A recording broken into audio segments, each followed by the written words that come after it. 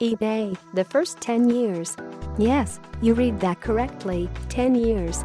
eBay was created in September 1995 by a man called Pierre Omidyar, who was living in San Jose. He wanted a site, then called AuctionWeb, to be an online marketplace and wrote the first code for it in one weekend. It was one of the first websites of its kind in the world. The name eBay comes from the domain Omidyar used for his site. His company's name was eBay, and the eBay AuctionWeb was originally just one part of eBay's website at eBay.com. The first thing ever sold on the site was Omidyar's broken laser pointer, which he got $14 for. The site quickly became massively popular as sellers came to list all sorts of odd things and buyers actually bought them. Relying on trust seemed to work remarkably well and meant that the site could almost be left alone to run itself.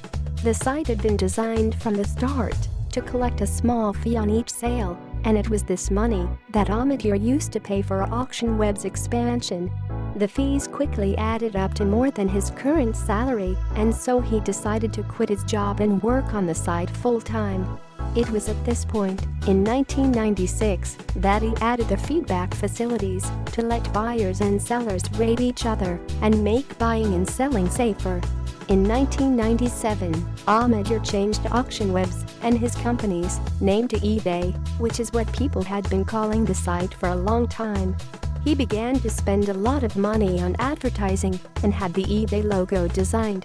It was in this year that the 1 millionth item was sold. It was a toy version of Big Bird from Sesame Street.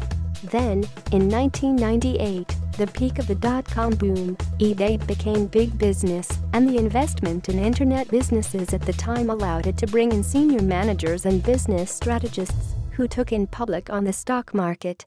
It started to encourage people to sell more than just collectibles and quickly became a massive site where you could sell anything, large or small.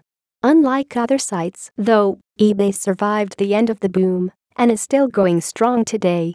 1999 saw eBay go worldwide, launching sites in the UK, Australia, and Germany.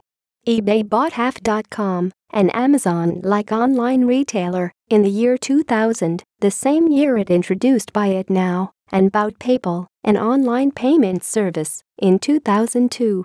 Pierre Omidyar has now earned an estimated $3 billion from eBay and still serves as chairman of the board. Oddly enough, he keeps a personal weblog at http://pierre.typepad.com.